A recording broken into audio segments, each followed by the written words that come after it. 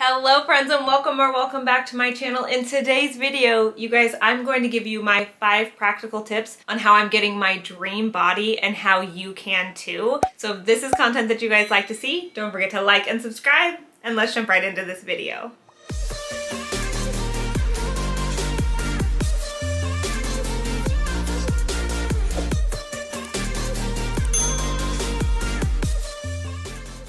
Oh my goodness, you guys.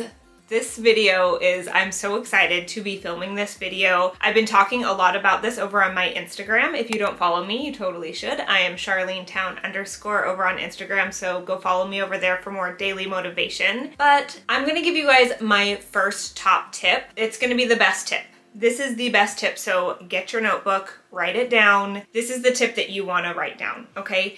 And I'm gonna give you the best first because that's how I am. Like, I just wanna give you the good all the time. So my first top tip, the thing that I'm doing for myself that has completely changed the game, and I know that it will do the same for you, is changing my mindset. And I know that that sounds like, what do you mean, Charlene? Like, how am I gonna get the body of my dreams by changing my mind? So let me tell you. I started asking myself this one question, and it has brought up a lot of stuff. So get your notebooks out, okay? So the question that I started asking myself was, what is holding me back from fill in the blank? What is holding me back from getting my dream body? What is holding me back from starting the business of my dreams? What is holding me back from being my next level self, from being the best version of me? What is holding me back? What limiting beliefs or stories or thoughts that I have come up for me? What's holding me back? And so I have been just journaling about this recently. You guys know I love journaling. I do my gratitude journal every single night. I've been doing lots of journal prompts. If you guys are part of my email list, I have my Motivational Mondays where I'm sending out journal prompts that I'm really loving for the week. And this is one that I've been really working through, you guys. And a lot of stuff has been coming up. Like, what limiting beliefs do I have that are coming up about my body? And so I was writing it down. And in writing it down, I discovered stuff and thoughts that I had about my body that were not mine. So if you guys don't know, up until the age of 7 years old, your brain is still developing. And so your subconscious mind is what you do throughout the day that you don't have to think about, right? You don't have to think about breathing. You don't have to think about blinking your eyes. You don't have to think about how you get to work because you've driven that path to work every single day. So you're not really consciously thinking about it. Your brain knows how to do that and it knows how to get there. You know what I mean? Like, you're not talking yourself through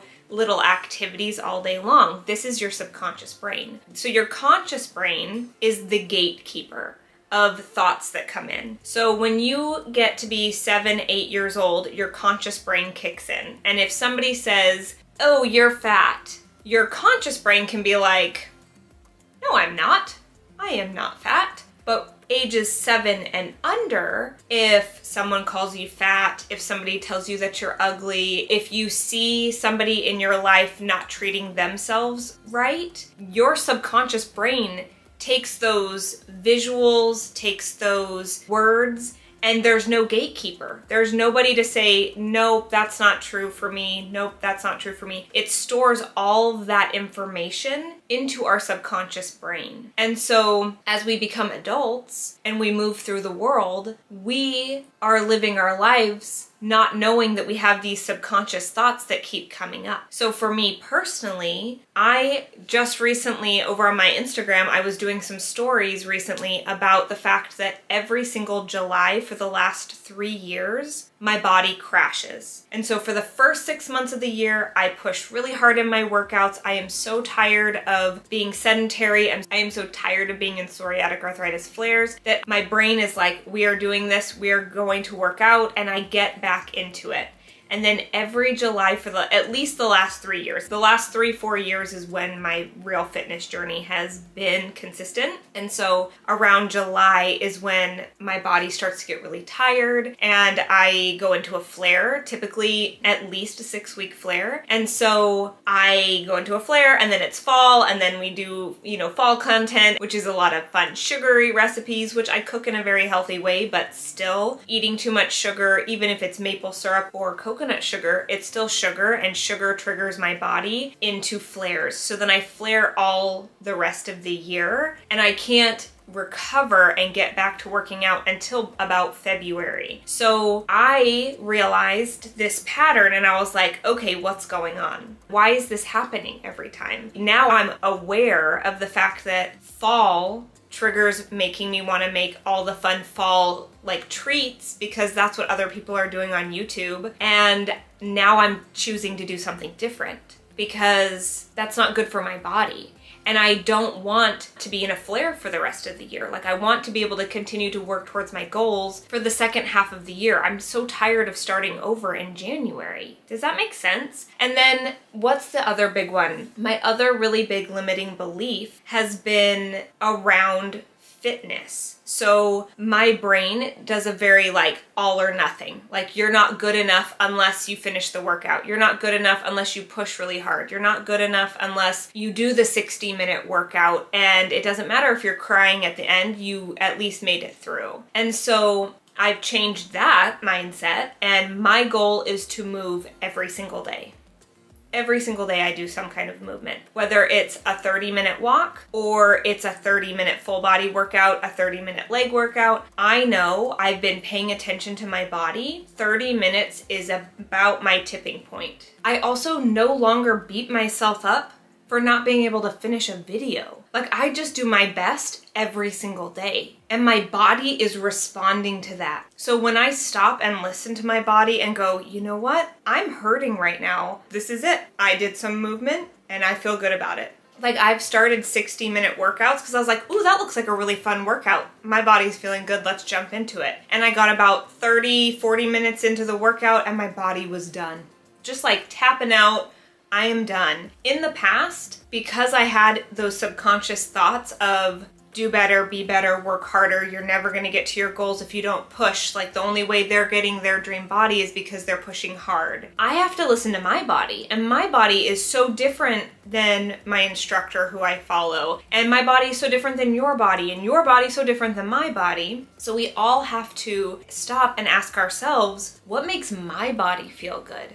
You know? And so when I changed that thought and I stopped that limiting belief that if I can't do a 60-minute workout, what's the point? Like, what's the point? I'm not gonna do a workout. A couple days ago, I was jumping into a workout and Liv wanted to play and have a dance party. And so we turned on music and we started dancing around. And then I was like, you know what? I'm just gonna work out while we're dancing around, because she's dancing around and doing all these like fun spins and twirls and like rolling around on the ground. And I was like, I can do burpees. Like, I'm gonna do burpees while I'm out here, and I can do some jump squats. And then I did some push-ups, and I grabbed a booty band and Liv grabbed a booty band, and we were like doing fire hydrants, and it was so much fun. And I got a good workout in. I was sweaty. I was, you know what I mean? Like, I moved my body, and it was at least 30 minutes. It could have been longer, you know what I mean? But we did walking lunges together. Like, we just had so much fun. And then we danced to a really good song, and it was just fun. And so the fact that my mindset has changed around what fitness should look like, I'm choosing to move my body every day, and my body is just responding amazingly. Like, I love where I'm at right now. I'm so excited to continue to work towards my goals. Like, my ultimate goal is to really lean out my stomach and get abs. But like the title said, it's not all diet. Because last year I was eating hardly anything. If you guys follow my channel, you guys know I was at the beginning of my SIBO gut journey last year, and so I was terrified to eat the wrong foods, and so I was hardly eating. I was only eating like protein and greens, and not even that many greens because too much spinach is not good for SIBO, and just like, it was crazy. And even then, like, I told my husband, I remember last year, I was like, honey, if I can't lean out on my stomach now, in a time where I'm eating the least amount of food possible, working out the hardest I'd ever worked out because I was working out with Sydney Cummings, Summertime Fine 3.0, pushing really hard in my workouts, lifting heavier than I'd ever lifted before, and eating in a calorie deficit. And I was like, if I can't lean out now, like, this is it. Like, I just have to love my body the way that it is. So that's tip number 2. Tip number 2 is I am just so grateful for this body. Like, I am. I love this body now.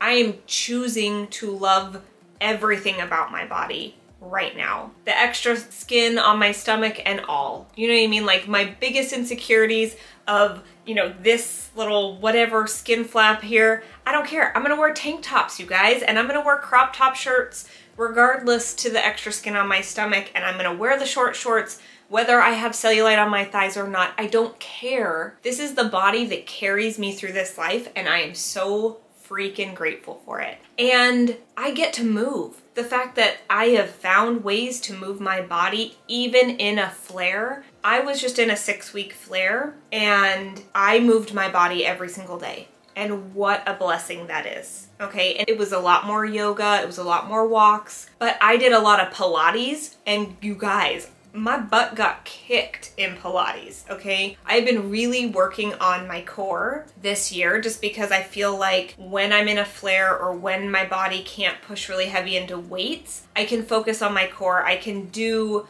body weighted exercises, which leads us into tip number 3. Okay, so we gotta love our bodies. But now tip number 3 is getting really clear on what you really want. What is your actual goal? What do you really want to look like? Have you thought about it? Because for me, I told myself for years, I just want to gain muscle. But the only thing I was doing was eating in a calorie deficit and moving my body. And you can't gain muscle eating in a calorie deficit because you have to build your muscles. You know, like you have to eat to build muscle. And if you're eating in a calorie deficit, you're just lowering your calories, so you're gonna lose weight. Okay, so for me now, I do want to put on some muscle. And so I know that I'm going to need to include more protein and figure out what kind of carbs I can eat. And I'm starting to work on like working out and figuring out some different foods around my cycle because it's been a big topic lately and I follow a couple new girls and I'm just curious. Like, I don't know the hardcore research on that, but I notice around the time of my cycle I need more carbs, and so I'll eat like a half a cup of rice around that time and I feel like it fuels my body really well. So just figuring out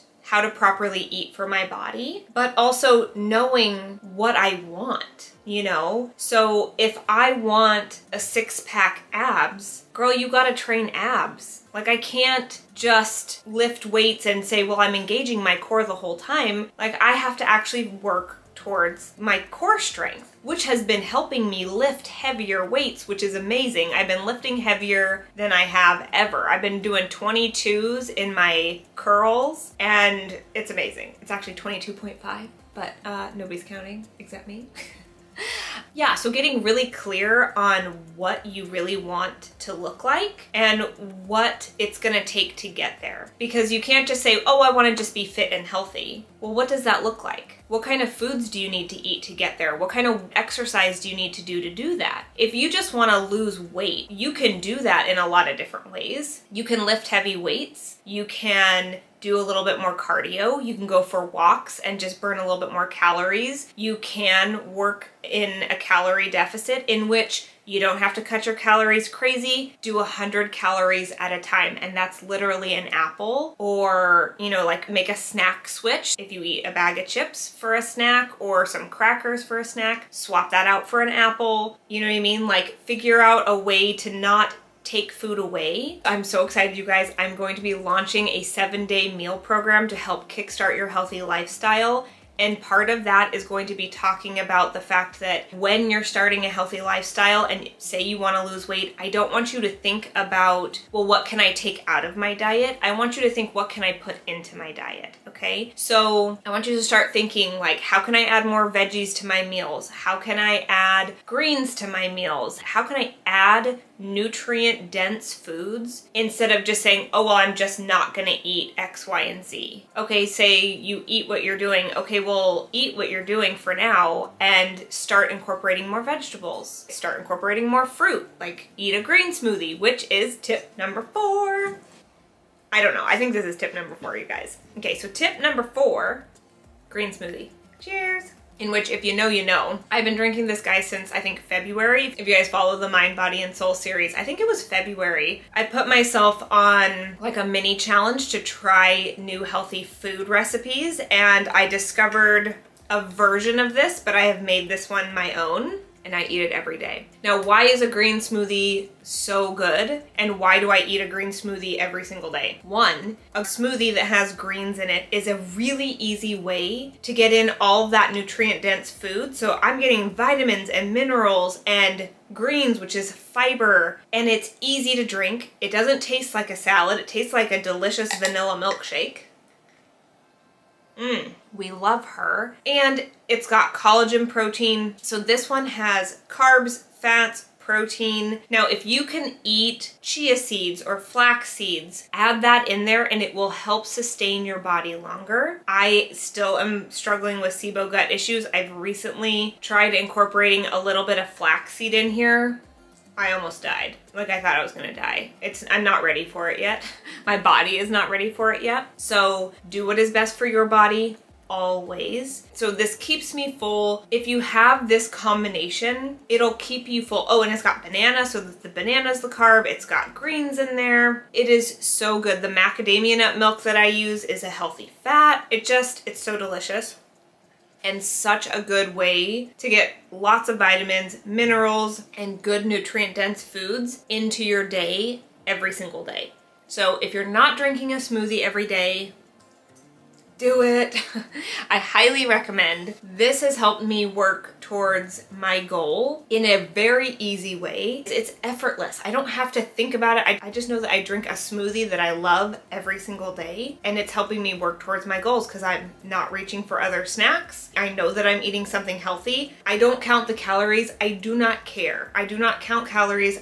It's not good for my brain. I did the Lumen thing for like a couple months. It just got really bad, and I started like calorie deficiting in my head, and it was like, it just wasn't good for me. So I like to focus on how my body feels when I'm eating foods. And if I don't feel good, I take a note of like, hey, what did I eat today or in the last 3 days that could be causing me to not feel good. All right, you guys, and tip number 5 is consistency. I have been consistently working out every single day for at least 30 minutes a day. I think since May. I started working out with Sydney Cummings in May, and I think at some point I was working out 3 or 4 days a week. I slowly built up to that. I worked out 3 days a week and then 4 days a week, and I took full-on rest days, you guys, because I was in flares and my body was not recovering as well. So I really listened to my body. And then in the last couple months, at least the last 2 months, 3 months, I've been working out every single day for 30 minutes. And then 2 weeks ago, I joined the Chrissy Chella Evolve You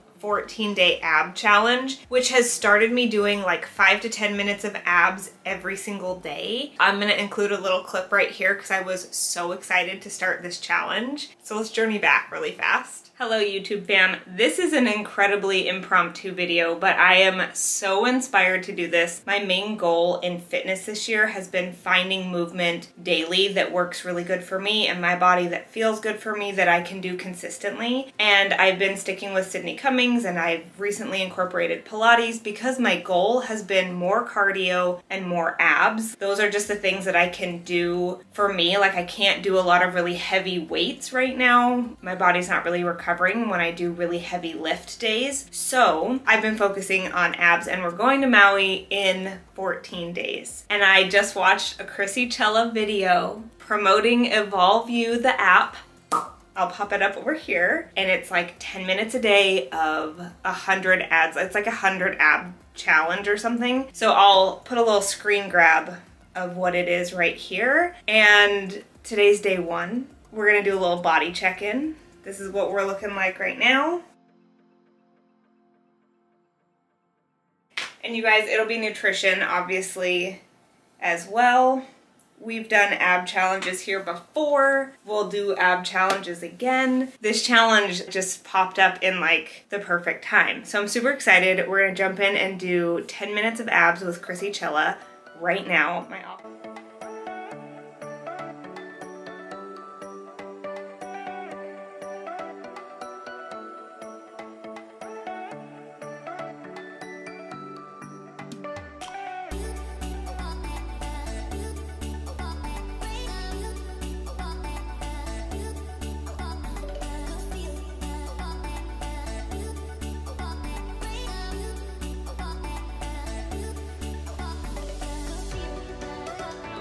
I was so excited to start that challenge. I mean, my goal is abs, right? And I've been telling myself all year, I just want to do 5 to 10 minutes of abs every day. Like, I just want to be able to like be sitting at my desk and be like, you know what? I just want to take a couple minutes and do some abs. It's not huge, it's not crazy, but little tiny baby steps towards my goal is going to get me there so much faster than not doing anything. You know what I'm saying? So this last 14 days of doing the Evolve You challenge was so good for me because now I wake up and I do abs right then and there, or last night I was doing abs while Doug was reading Liv a bedtime story, and you know, they're all snuggled up.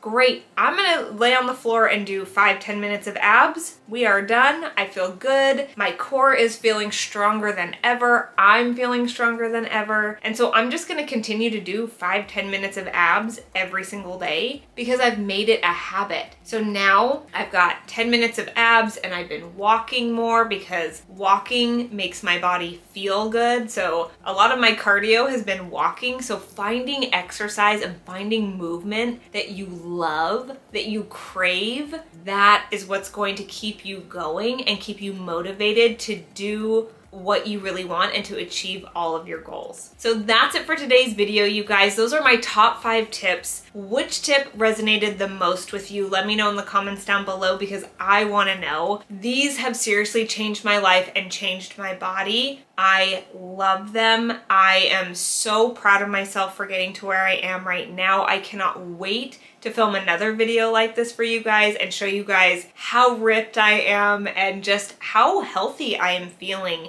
Even coming out of a flare, I am happier, healthier, stronger because I continued to move my body even while I was in a flare. I allowed myself to rest, but I still moved my body and I still lifted weights when I could. And that is what's important to me. I want to get through the end of this year happy, healthy, and strong instead of sending myself into a flare. So this year's fall fun content is going to be lots of fun, lots of fall recipes, but I'm keeping them very healthy this year. So if you guys are here for the health journey, I am so glad. Please don't forget to like and subscribe to my channel so you don't miss any fun fall content. We are heading to Maui tomorrow, and so you guys will be seeing some really fun Maui content coming for you, and then as soon as October hits, we are going to jump right into all the fun fall content. So don't forget to like and subscribe because you don't want to miss it. If you hit that little notification bell, it'll just let you know when my next video comes out. I love you guys so much. Thank you guys so much for watching, and I will see you guys on the next one.